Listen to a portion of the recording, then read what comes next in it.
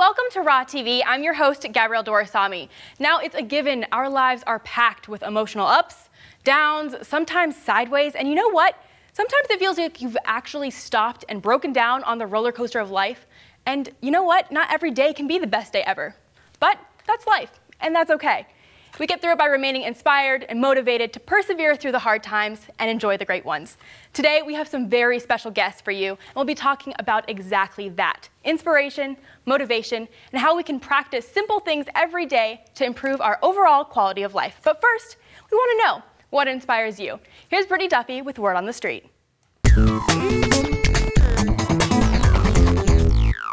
Thank you, Gabrielle. We are once again back at Southeastern University, where students work hard each day to achieve their dreams. Let's go see what students around campus use for their inspiration.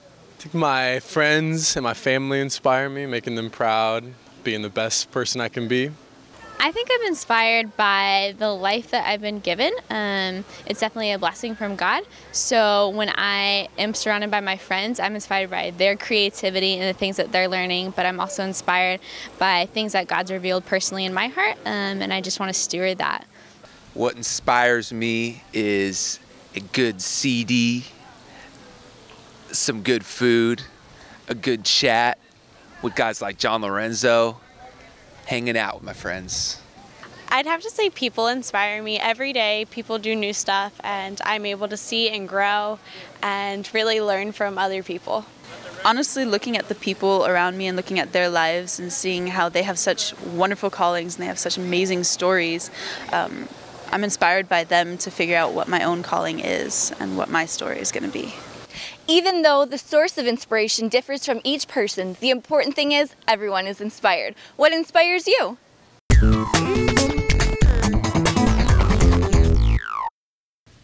Thank you, Brittany. Well, we are joined by our first guest, Mr. Al Force. Thank you for coming on the show. Oh, it's good to be here. And of course, we have our lovely panelists, Lydia, Austin, and Gabrielle. They're causing trouble, as usual. So, Mr. Force, you are the District Youth Director for the Penn Florida District of Assemblies of God. That's quite the title. That is true. And you brought several people with you, right? You guys here?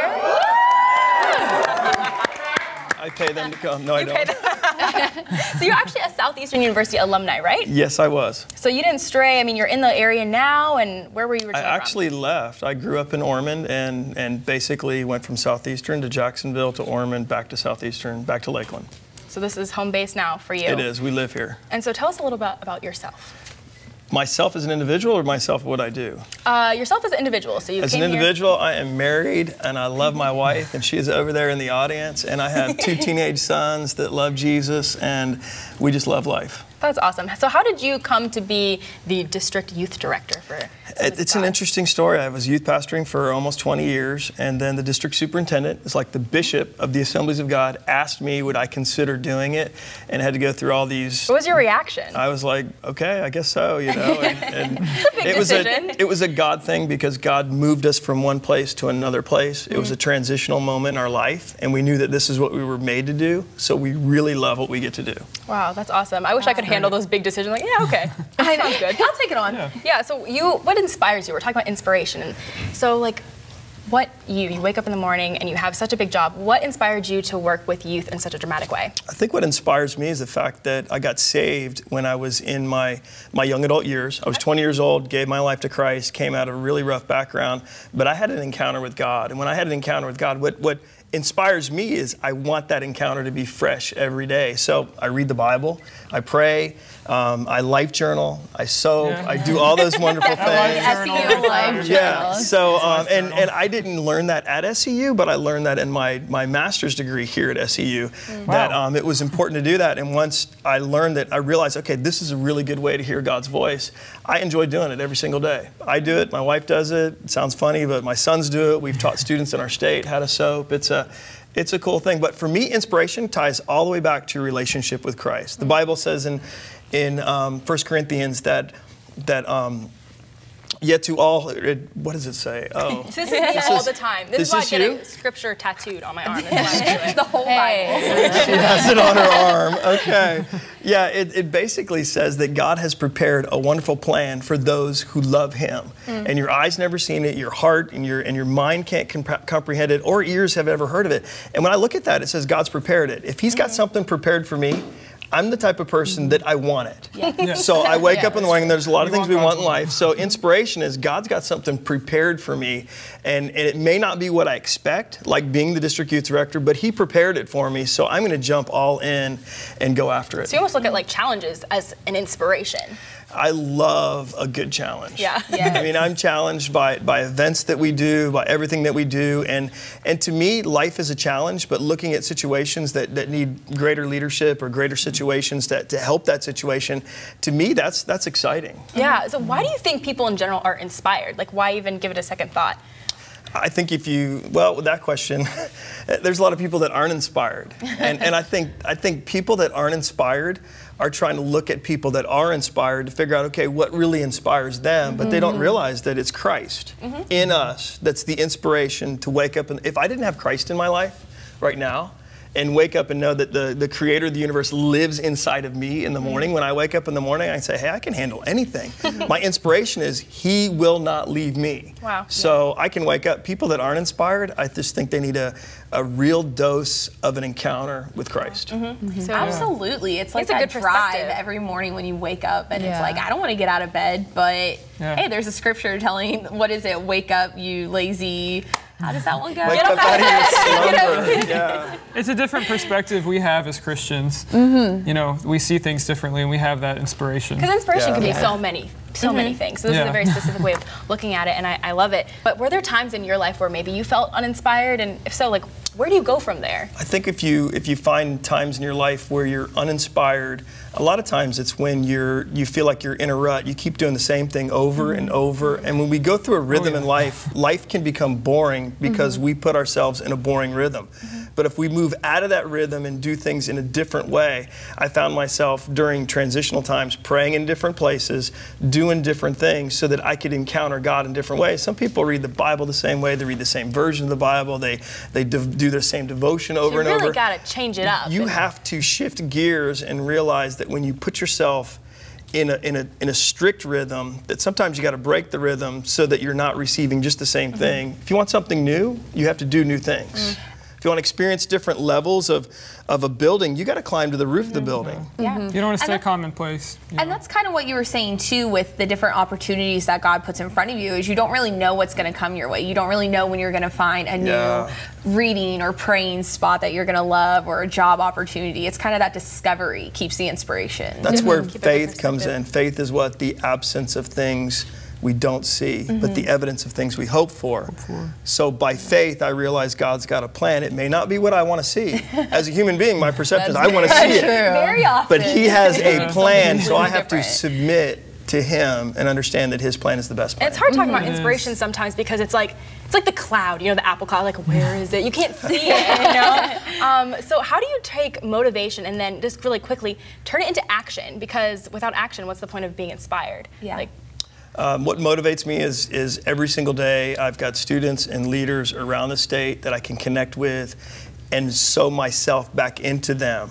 My legacy in my life, the way I look at it, is if I give myself away, if I give myself to people around me and elevate those around me, that motivates me to do what God's done inside my life. So you take the inspiration, turn it into motivation, and then you turn it into action. Absolutely. Redistribute it. There you go. That is quite, If you're just inspired just for inspiration's sake, then that's weak. If you're inspired and you do something about it, you get moving forward. Imagine if like Picasso had never painted or Walt Disney had never made Mickey Mouse and shared it. I know, it's crazy. It's definitely something to think about, and we're jumping into motivation already, and motivation is so important. Sometimes we don't even feel motivated to get up out of bed, forget about changing the world. So Brittany Duffy has a few tips for us on how we can stay motivated daily.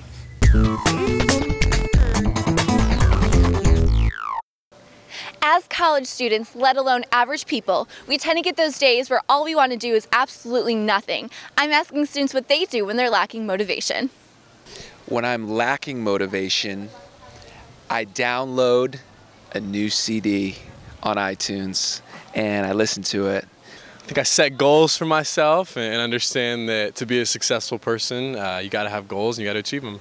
I'm pretty self-disciplined, so I have things set aside to know when I'm following them and when I'm not. And so when I'm not, I'll have my friends who are closer to me be like, hey, I need some encouragement. Can you help me stay motivated? So they'll kind of keep me accountable. I'll do that, but also just having kind of like a rule of life or something written out where I know, okay, am I following this or am I not? Because I can kind of feel it internally. So when I'm not, I surround myself with people who can help me and encourage me to get back on track. When I'm lacking motivation, I go to people, I talk, and I see how I can learn and what they're doing in their lives that makes them grow. I go over and I journal, or I kind of just find a place where I can settle myself and just be and find motivation from God. Honestly, I imagine how bad I'll feel if I fail or if I don't succeed, and that kind of motivates me to step forward and do whatever it is.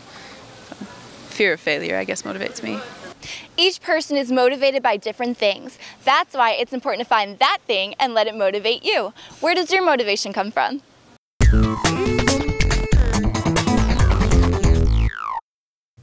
Thank you, Brittany. I'm feeling much more motivated already. We are now joined by Southeastern University's men's basketball coach, RJ Barsh.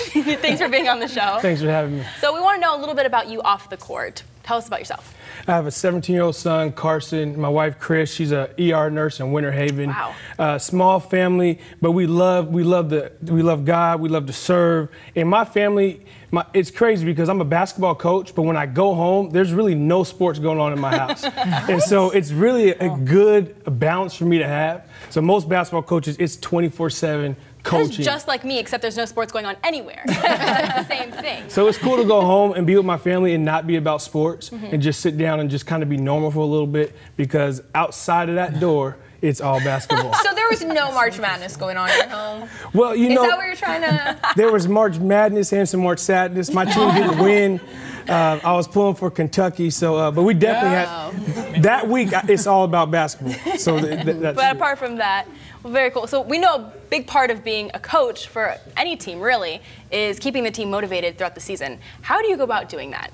I mean, there's so many ways to motivate somebody, but the best way is to first get to know the individual and what their goals are. And then as a coach, it's my job to shape those goals and then to give them little ways to make sure they're attaining those goals. And so we constantly are reinforcing the values of our program. The first thing I did at Southeastern was change the interior of our locker room. They wanted to be champions. They wanted to play at a high level. But when you walked in our locker room, you didn't see those things. It smelled pretty bad. No, we had some potpourri in there. That's where my wife comes into play.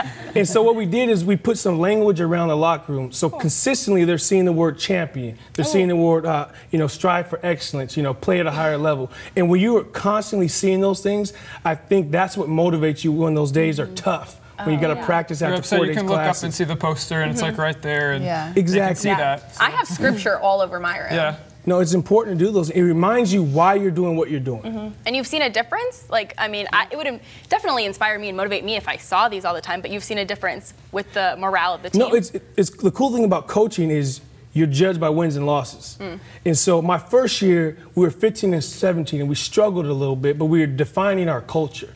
Once we changed the locker room, we changed how we approached the game. We made it more about who we are as a person off the court, our disciplines with Christ, how we walked, our long-term goals. I mean, the second year, we're 27-7, and we lose in the Final Four. And so it's evident that those things work, because what happens is when the young man comes into practice tired, and he sees those things that motivates him, then he goes out and he's with 15 other guys striving for another goal. They're excited. When they leave, they're also inspired again because they're seeing those same words as they go home after practice. It's very important to pick the best words possible. It's definitely, yeah. So how do you translate that short-term motivation that you have during practice and keep it throughout like the day and more long-term motivation? You know, what I like to do is imagery. And so I like to make my guys visualize. And so sometimes we'll sit down and I'll say, I want you to see yourself playing right now in the national championship game. Wow. And so when you're doing that, it puts you in that sphere. It puts you in that right? It puts you in that zone. And so sometimes what we'll do is before practice, we'll watch the end of a championship game. And so if you can't practice hard after that, you shouldn't be playing. That's true. And so one way to keep those big goals going when it gets tough is to always be reminded of why you're playing. I think people don't get burned out because of what they're doing. People get burned out because they forget why they're doing it. Amen. And so my job as a coach is to always put those little things out there to remind them, you're playing this game of basketball because of your discipline, your integrity. You want a college degree. You want to graduate. So all those things come into play. So what, Coach Barsh, how do you motivate yourself individually? What motivates you as a person outside of basketball? Or it could have to do with, it could pertain to basketball. Definitely outside of basketball. I mean, I came from a low-income family, 7 boys in the house. And so for me— Were they all as tall as you? They're all as tall as me. Yeah. And so for me, what motivates me is I have a son who has my last name. And I want to make sure that I make life better for him than it was for me. And that he can do the same thing for his kids. And so for me, when I get home every single day, I'm reminded why I can work 23 hours and it not be a problem. Because I see my son when I get home. They are the words, exactly. His name is, in a sense, the words that you're thinking of. You put that together very well. Thank you. That's why we go to college. Yeah. Communication majors or something. So how do you stay genuine? Because I can imagine you're probably having off days too, and you're in front of these athletes. How do you make it genuine?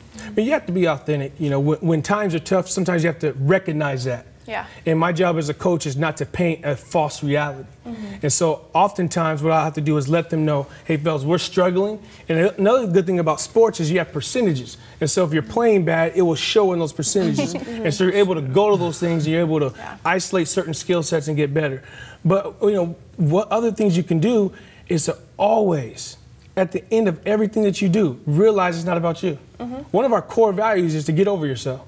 Amen. And make it about Jesus Christ. Yeah. And then when you make it about Jesus Christ and you're humble in everything and humility is in your character, you can't lose. That's so cool. I'm noticing from your answers and then from Mr. Alforce's answers, it's about perspective too, right? So a lot of this is kind of putting the right perspective on and realize, like, on the field, or not on the field, I know a lot about sports. On the court, yeah. This is all about what you're doing right here, right now, but that's not always the case. So really quickly, how do you make your motivation last? Because I will be like, getting real hyped up about something, and then you have the inspiration, but keeping the motivation. Exactly. I think God gifts everybody in a certain way.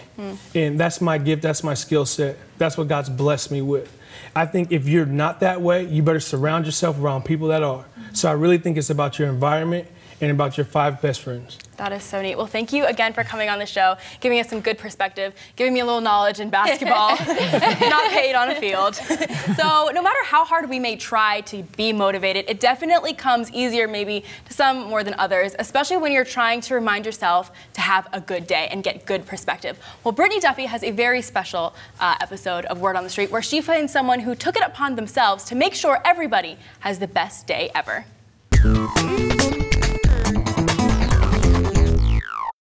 For this segment of Word on the Street, we want to highlight a student here at Southeastern who inspires and motivates everyone on campus. Here's Nick Matrone with a story of encouragement. In high school, I only had one friend, basically. Like, I have a lot of acquaintances. I slapped hands with a lot of people, like, high five! And, but they weren't really my friends or anything, so it was really sad. I first met God in summer of freshman year at a youth camp, and it was like a really great experience and stuff. And then like sophomore year, I started falling more in love with him. I would like read the Bible a lot more just to understand who he is. My journey to Southeastern, it was weird. It started off when I was going to school with my mom, so she drove me to school every day. And during the car ride, we would listen to Joy FM every morning, and then Southeastern came on, like, come to Southeastern, the whole like radio thing that they have. And then I was like, you should go there, because my mom really wanted me to go to college. When I first got here, I went to preview days, and I saw for King and Country. And there's one person that I met that really stuck out to me, and that really made me want to come here, and that was Dylan Renfro. We had, like, after the For King and Country concert, we went upstairs to Addison, and we just had like a great testimony time, and then we worshiped together and prayed together, and we just had a great, beautiful time. And like some people were singing, and I was like, wow, his voice is so good, and I'm like, these people are so great and loving, and I really want to be a part of this family and what God's doing here. And so I came here, and I was like, I really like it. But when I see someone, and that makes me have the best day ever, because at home, like during Christmas break and summer break, like I get really lonely and stuff. So when I see people, like I try to embrace it. I just love being human with people, and I love hugging people, because like normally I hug because sometimes all the time I need a hug. I smile at people because I need a smile. Like we like live off of each other, and that's how we keep each other going, because we're in this life thing together, we're human together, we're people together. For this special edition for Word on the Street, Nick and I would like to thank you so much for joining us. Back to you, Gabrielle. Thank you, Brittany. I'm so happy we got to do a special feature on him. He is very cool. I love seeing him around campus. Well, we are now joined by another special guest, Professor Steffi, who is a professor here at Southeastern University, and you teach marriage and family here. Yes, ma'am. But you actually have a lot of hats. You do a lot. So tell us a little bit about yourself. Okay. I was raised in an Irish Catholic family. I was the 6th of 8 children, and to say that we were on the wrong side of the track would be very accurate. I'm pretty sure that if people had, well, when people looked at our family, they would have thought less of us. But God came into my life at the age of 15, and ever since then, I just wanted to be in ministry, to do whatever He had for me. So I went off to Bible college, and I got married, and then I got widowed. Well, no, then I had a baby, then I got widowed, and so Bible college took me 6 years to get 4 years of schooling, but it was good. And then had some things happen, wound up going back home, making poor choices. So I've actually been married 3 times. I've been widowed, divorced, and tomorrow is 21 years with my husband. Wow. Congratulations. He's a battalion chief with the Lakeland Fire Department. Wow. So, very cool. Well, we thank him for his service here in the community. Yes. So what I love about your story is you've been, like you just mentioned very briefly, through a lot. And you've lived a life. Yeah. I have. It's been long. You've counseled and you've pastored, and now you're teaching. How have you felt that those experiences have kind of helped you impart knowledge on other people? Well, I know when I counsel, I always try to get people to think future questions. Like if they're having relationship issues, I'll say, well, what would you like your relationship to look like in 3 to 5 years? What would that look like? Or if it's a financial issue. So I rarely say always, but I feel like this is very appropriate for this point, is always think of the end game. Young people today often don't realize, but you're going to die some point. And the end game that all of us will experience is death and standing before our Heavenly Father. And so I always encourage people, no matter what they're going through, to become a person of integrity as they go through really it. is the perspective again here. So we've been talking about like inspiration and motivation, and what we really want to do and use your expertise with as well is to learn some practical ways, like everyday actual steps. How do we carry it out into the real world? Exactly. We know what to do, and we know how to be inspired and motivated, but what can we do today? My first thing is to make goals. Long-term goals, then short-term goals that are going to get you where you need to be. And that way, I'm a runner, and I realize that when I'm on a very long run that I need to try to do the shortest distances possible. And when you have your goals and you keep them in front of you, the chances of you taking detours are less. The next thing I would say is don't accept what other people say about you. You know, when I was in college and a widowed single parent, we had a missionary come in for chapel, and he just sobbed. He cried. He said, "We need workers. People are dying without Jesus. Please come." And I was so stirred, I signed up to go. And, you know, at least go for the meeting. And when I got there, all he said to me was, "You are a single parent. You can't come." And I'm going to tell you, I just cried. I had tears just rolling down my cheeks on my way back to my apartment. And I believed him. I thought, I'm a single parent. I can't minister. I can't do.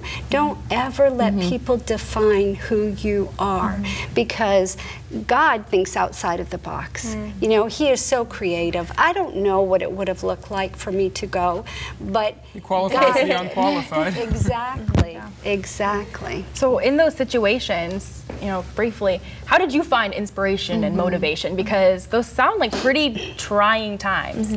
And they were. But I'll tell you, the mind is a powerful thing. And when Coach was talking about visualizing, it is so true. There was a Harvard professor who did a study on the mind, and what he did was he did neuroimaging while people practiced a 5-finger little sequence and watched the motor cortex of the brain be active, and then he asked them just to practice in their brain, and as they practiced in their brain without moving their fingers, the same motor cortex lit up and did the same activity. So visualizing absolutely does work. And so when I was broken, I got a hold of a book, and it was called Telling Yourself the Truth, and it changed my life. I realized my mental tapes were very negative, like you're stupid, you've ruined it, you're a divorcee, what can God ever do with you? Just constant negativity, and that book made me change it. I actually had little lessons, and I'd have to say, I've made mistakes, but God still loves me. Absolutely. Things really hurt right now, but God has plans for good for me.